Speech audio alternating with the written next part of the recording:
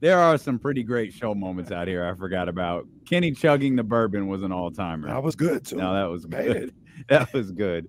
We determined Maddie McQueen is the birth of Maddie McQueen was a top 5, certainly a top 10 D'Lo and Casey moment as we welcome in our good friend Matt George of ABC 10 and of course the Locked On Kings podcast. Matt, last night's game was everything we hope tonight's game will be. Please. What's working for this team right now? Because last night's game aside, it feels like overall, even against the Raptors / Bucks / Lakers / Timberwolves, the Kings are playing really, really good ball in the month of March. Yeah, Mike Brown likes to break his season down into 5-game mini seasons. And this 5-game mini season for the Sacramento Kings has been absolutely tremendous to where they've held their opponents under 100 points 3 out of the 5 games. They've scored 120 or more points 4 out of the 5 games. They're a plus 17 in terms of point differential. They're averaging 116 points per game and are giving up only 99 points per game. That's absolutely absurd over this 5-game stretch. But like you said, it extends out to the month of March as a whole. And I think a lot of people, rightfully so, are recognizing that Keon Ellis is a massive part of the change, especially on the defensive end of the floor. And they're right. But I think it goes a step further. Mike Brown figured out how to maximize his roster better, and he did so with these 3-guard lineups that we're seeing. The 3-guard lineups, to me, have unlocked the potential for Sacramento to play to a higher level because you're staggering and balancing any combination of Fox, Monk, Keon, Kevin Huerter when he was healthy, and even Davion Mitchell to some extent, to where you're getting a lot out of guys that you were only getting a little bit from, and they're able to stay on the court consistently enough to give you the best of what they have to offer. Davion Mitchell, we were not able to see the off-night defense that Davion Mitchell brings to the table because offensively, he didn't necessarily fit. He'd have a couple good moments, but offensively, it wouldn't click there, so the balance wasn't worth it. Well, by staggering him with a Malik or with a Fox or keeping Sabonis out there and even putting Keon and Davion at the floor at the same time and not putting so much offensive expectation on Davion or Keon, but allowing them to score within the flow of the offense, which is the good looks that they're going to get, and then make their impact on the defensive end. To me, Mike's figuring out how to put these 3-guard lineups out there and for it to improve them defensively, not knock them back, and also not drag the offense down too much while keeping a Sabonis and a Barnes or a Sabonis and a Keegan or Keegan and Barnes, whoever it may be out there with them to kind of provide that size and that length that this Kings team needs. I think that has unlocked so much of what we're seeing right now and has led to Keon being recognized more and Davion becoming a solidified part of the rotation now, which was a major question mark as early as a month ago. Those 3-guard lineups to me have been the key. So, Matt, I know you're one of the guys who have been on the Davion needs to start or Davion needs just be consistently in the rotation train. I mean, David, another day, another miss. Like Davion, it's fine. It's fine. No, it's all right. The week's almost over. I've not been on that train, buddy. Okay. No, not that train. I love Davion, Yeah. not that train. That love the station. Kenny, it's fine. It's okay. Choo-choo. Friday, The can't doctor get in. is on the phone. He really needs you to come back to the doctor's office. Thanks, JB. Thanks, JB. Yeah. Keon is who I was talking about. That's what I said. You've been big on Keon being a major player in the rotation and even starting. And I was a little slow to get there. And to be honest with you, to be fair, if Kevin wouldn't have gotten hurt, I still wouldn't have made that change. Mm-hmm. But the other day, watching the game against the Grizzlies and what he did to Desmond Bane, I was just floored. And it's not – that wasn't the first time he's done it. He's been doing it, but I was a little slower to the party than everybody else. And I don't know if you heard, Matt, but I had an epiphany. I said Keon Ellis can be an all-NBA defender in this league. He is that level of defender. Some of the things, the blocks that he was having, I mean, it was an epiphany. It literally was – I was sitting there, I was like, oh, I see what the Matt Georges and everybody else were talking about. Did I go a little overboard was saying he can be that type of defender, or do you feel the same way about Keon? I mean, if he keeps putting up 2 to 4 steals a game and anywhere between 1 to that 5 block game that he had the other night, I mean, those absolutely, that's getting you in the all defensive numbers. And I'll be completely honest with you, Kenny. Like, as much as I was a pro Keon Ellis being in the starting lineup, I wasn't expecting him to be this good as he's even been in the week since we last had our conversation. Now, one thing you said there that I absolutely agree with. If Kevin Huerter were healthy, he'd still be starting right now. Like Mike has made that perfectly clear, whether I agreed with it or disagreed with it. And I do want to say, like, this is not the way that any of us should have wanted Keon to get the spot. I've seen the jokes. I've seen the comments like, and this is in the greater good of the Sacramento Kings. No, it's not. You're a worse basketball team with Kevin Huerter likely being out for a significant period of time. You're a worse basketball team. What I liked was the idea of Keon Ellis starting and then Kevin Huerter getting that green light, freedom, shooting, scoring punch off of the bench and being able to stagger him the same way Mike has been staggering other guards throughout the last couple of weeks or throughout the last month.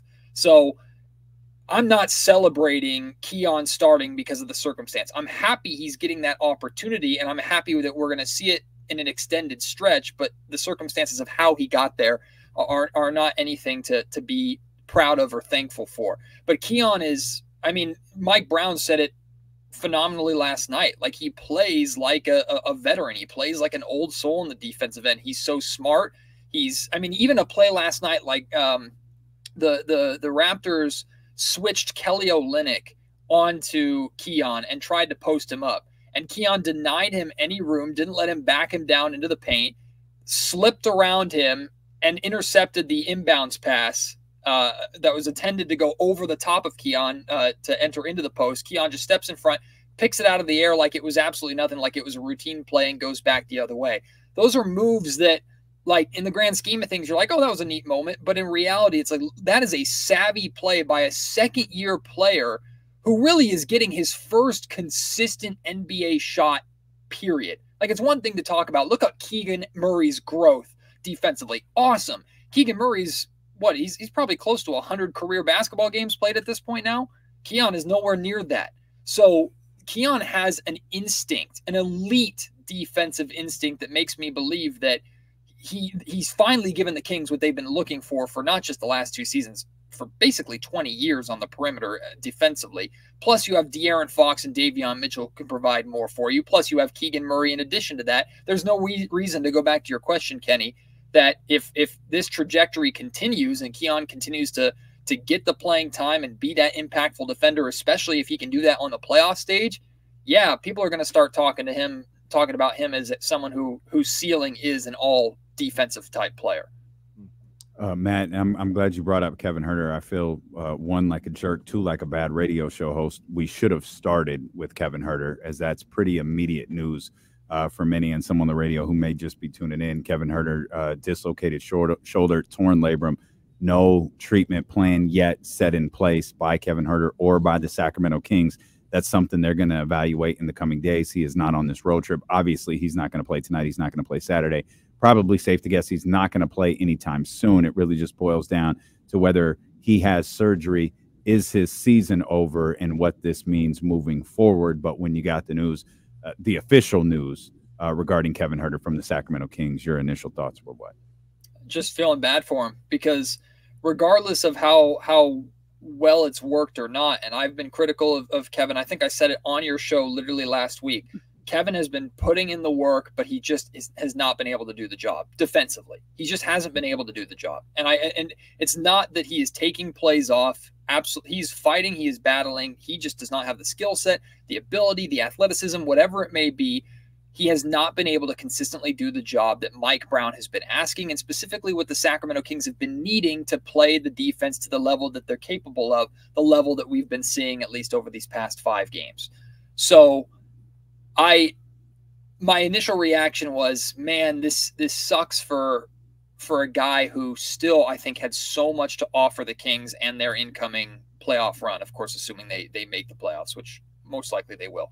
But like that was my first thought, is this confirms that we're in many ways getting what we wanted with Keon starting. But ultimately, it makes the Sacramento Kings worse. And I'm not going to speculate on how much time. It seems like in some ways the ball is in Kevin's court and his camp's court about what route they want to take. Kevin is under contract for, I think, another 2 years after this year. So he does not have to rush and he does not have to push anything to come back. It's not like, knock on wood, this was an injury to Malik Monk on a contract year where something could be significantly costing him money or anything like that. So patience can be on Kevin's side. I've questioned what Kevin Huerter's future is like here in Sacramento. I've said before, I don't expect him to be a King next year. I have no idea if this injury changes that in any facet. But for the immediate future, the Sacramento Kings got worse, and a great teammate and a hard worker is not able to provide his services for the Kings. So it's a loss. I feel terrible for Kevin. We've talked about it. We all don't feel the same way. I don't want to speak for you, Matt, but I know how you feel. I feel terrible for him, man. And it was just a rough season, just a rough professional season. And for it to at least don't want to speculate, maybe he's able to come back, but at the very least, something that you have to deal with this season, an injury like that. I just feel bad for the guy, man. And I'm with you, Matt. Even if he should have been a starter, or should have, whatever the case may be, you want a guy like that on your team in your rotation. He's still a rotational player for a playoff team, and not having him there, it hurts. It hurts. So, yeah, I feel terrible for Kevin, man. And like you said, it seems like it's in his court. Hopefully something can be worked out where he plays this year. That's what I'm still hoping for until they say otherwise. Whatever's best for him. Yeah, and I mean, you think to the postseason too. You think back to the postseason last year. Kevin struggled to give the Kings an impact, but you now are down, assuming, or I have no idea if he's going to miss the playoffs or not, but let's say he does. You're down another scoring and shooting threat to where we know how much the Kings have felt like at times live and die by the three-point shot. Anytime you can have another shooter out there to where if Keegan's having a bad night, maybe Fox isn't hitting threes, and the Kings are going through one of those slumps in game whatever of a playoff series, Kevin Huerter can be one of those guys that in an instance, it doesn't have to be for a full game. He doesn't have to go for a 40-point explosion like Keegan did earlier this season. But for one quarter, when you're in the midst of a slump and you can't score, and Kevin Huerter comes in and knocks down 2 or 3 straight threes to give you some energy, get you back into the game, and kind of tread water until the rest of the stars kind of wake up a little bit, that's what you're losing. That's what you're missing. It's a cliche, like it's a good problem to have for a coach to have too many weapons and only so many time to put them in. But especially during a playoff series, when it's essentially a 7-game chess match or a best of 7 chess match, you just had a piece taken off the board, a piece that can be much more valuable than a pawn. Yeah, and it puts a lot of pressure. He was brilliant last night, and this is great news for the Sacramento Kings. We talk about Keon Ellis. This was kind of Keon Ellis and Kevin Huerter and how you manage those two. Now you have a player completely out of the equation, which is where Chris Duarte comes in. Yeah. Now you've got like added pressure on Chris Duarte to contribute offensively and defensively when he comes into the game. It's a tough spot for a lot of people. Chris was brilliant last night. Duarte was absolutely brilliant last night. He was. He's playing, and he's been playing really well. And that's the other thing. He has been playing well. The Kings have been playing well. And, Matt, I'll ask you this. Are the Sacramento Kings better defensively? Do you feel like the Sacramento Kings are now a better, or at least are playing like a better defensive team than they have through the first couple of months of this season? This is the best version of this Sacramento Kings team that we have seen, period. This is it. Like over this 2-year, like this is the best basketball that they've been playing. Because even if offensive, like the offense, what's exciting is the offense can still be better.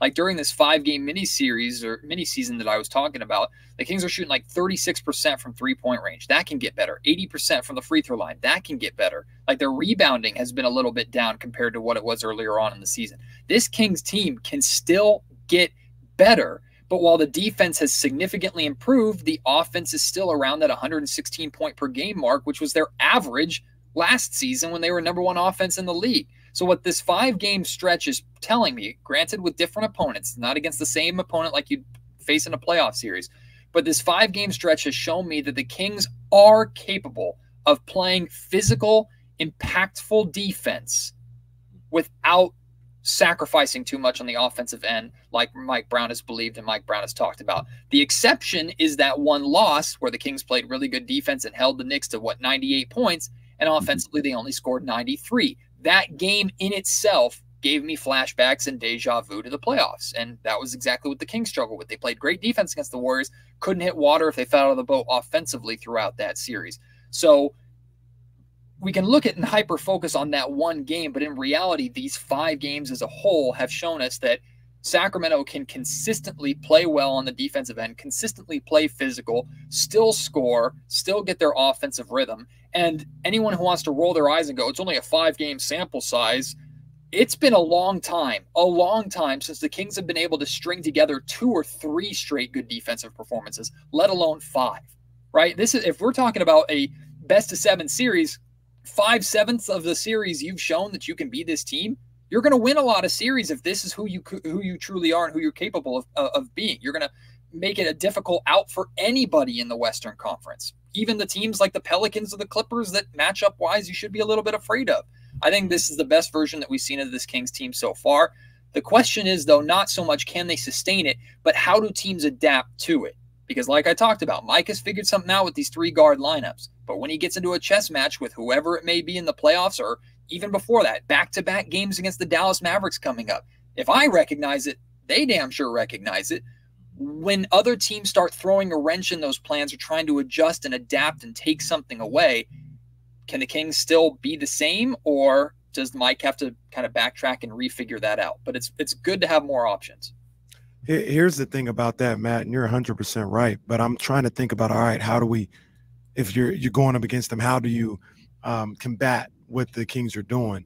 And the X factor, once again, is Keon, in my opinion, because once again, not trying to disrespect or throw shade to anybody, but it is what it is. Keon's not Anthony Roberson. He's not Tony Allen.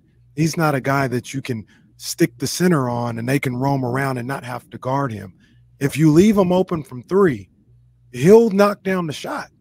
So if you're okay, well, they don't have Herter on there, so we can leave Keon and go help on Domas or go help on Fox or anything else like that. Leave him open if you want to. He'll knock down a catch and shoot jumper. Fox talked about how he's a dead-eye shooter out there in practice. So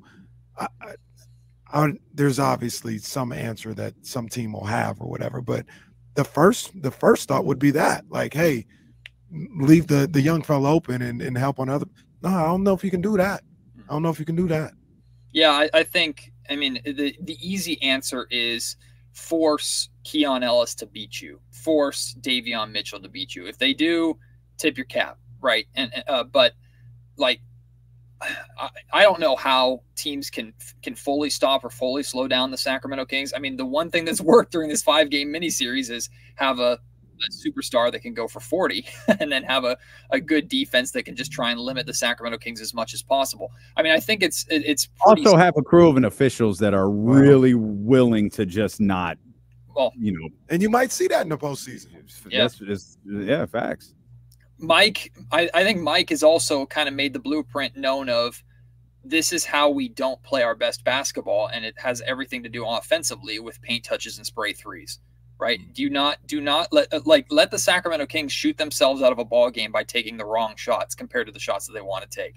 Like, it's not possible to say, hey, stop De'Aaron Fox from getting downhill. Okay, good luck. Like, stop Domantas Sabonis from getting his spot in the high post. Okay, like, it's easy to say. In reality, you're not doing that. Certainly not consistently over a playoff series.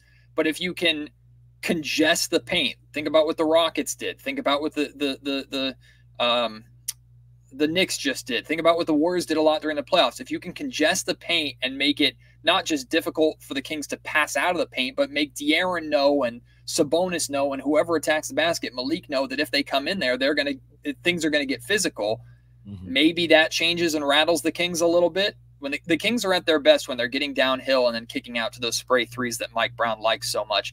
And then the blueprint of beating the Sacramento Kings on the defensive end of the floor is just hitting your shots, right? Space the floor, knock down your threes. Because the Kings, Mike Brown has pointed this out, if the Kings were league average defensively from the perimeter, they'd be a top 10 defense in the league. And they've been doing a significantly better job recently holding their opponents to lower three-point shooting percentages. That has a lot to do with the high five closeouts that Mike has talked a lot about.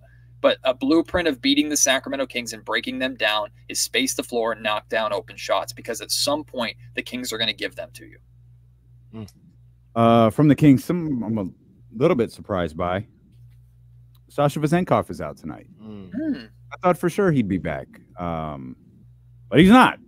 Sasha Vezenkov is out tonight versus Washington. Of course, the Kings are in Orlando on Saturday, and they'll be back home to take on the Philadelphia 76ers on Monday. Okay. I thought for sure he would be back tonight, given the fact that everything seems to be trending towards his return. But not yet, Matt. Sasha's got an uphill climb ahead of him. And I think something that might be working in his favor with the return from this injury is Trey Lyles being out. But Sasha was already behind the 8 ball a little bit, even as a veteran player from Europe. We saw even when he was making impactful plays, how short of a leash that he had, or how limited his opportunities were. As the Kings are ramping up towards the playoffs and starting to play their best basketball, and he has not been a part of that, not just during this stretch. He has not been a part of the Kings for 16 games or something like that now.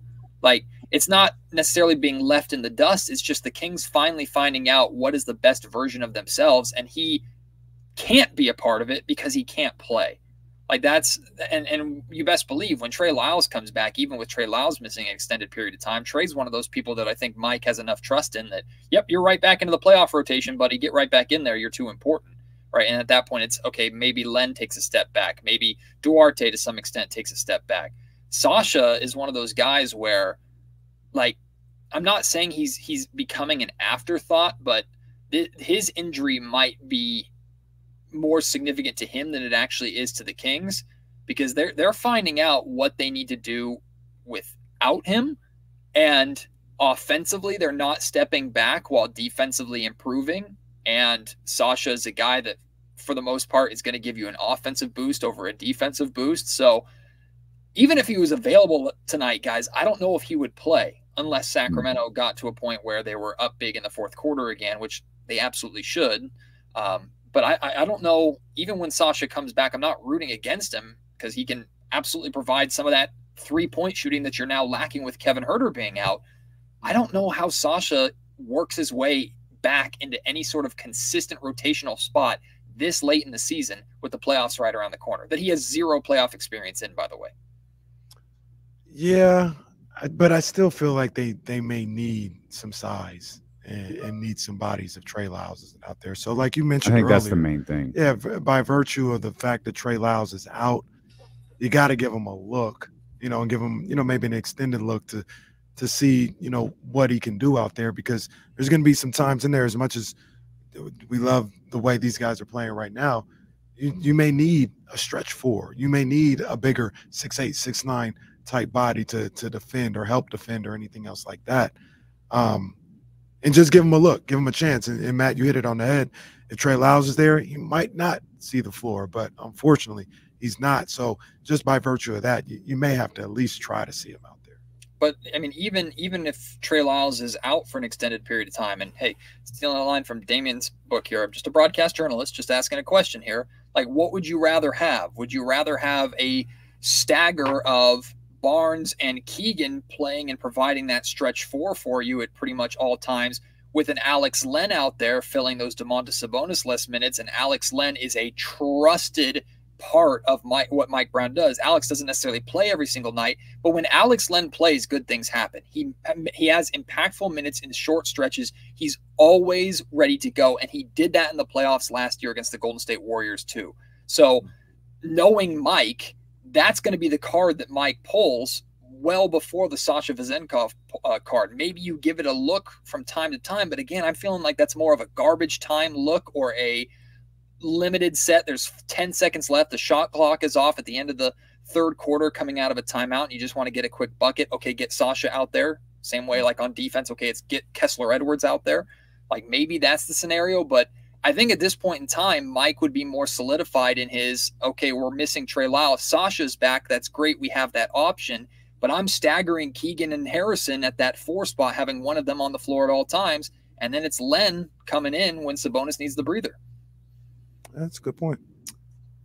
Matt, do the Sacramento Kings have 3 legitimate defenders right now in Keon, Keegan, and De'Aaron? I think they have 2 elite defenders and one that can be elite. I wouldn't say when he wants to be, because I don't think that's fair. I'd say when the time calls for it. Because I think Is that De'Aaron? That's De'Aaron. Okay. I think De'Aaron can be elite and has shown his ability to be elite. But a big part of why Keon has helped the Kings so much, and Mike has talked about this too, is that you can stick Keon on, and I alluded to this in last night's podcast, like revisionist history here, but imagine if you had 7 games of Keon Ellis. Your job is to chase Steph Curry and make his life as difficult as possible. I'm not saying Steph doesn't go for 50 in game 7 because it's Steph freaking Curry. And we saw what Jalen Brunson did at times to Keon, right? So those players are just different. That's a tough test to ask. But if you take a significant amount of that pressure off of De'Aaron Fox and even off of Davion Mitchell to some extent, right? How much different does that series look? Thinking, like, projecting forward, Keon Ellis is that elite guard defender that can take on the bulk of those defensive responsibilities so that De'Aaron can do his thing on the offense and be as impactful as we know he is on that end of the floor, while being a good off-ball defensive option. And then if it comes down to crunch time and Keon's not having a good game, so you decide, hey, put Fox and Malik out there to close this thing down. Okay, now Fox, you're on Steph, or now Fox, you're on the elite guard. You're on Jamal Murray in a Nuggets series. Go and figure that out. But at that point, you're getting Fox being elite and giving his all in defense for 5 minutes instead of 35. So I think the Kings absolutely have 3.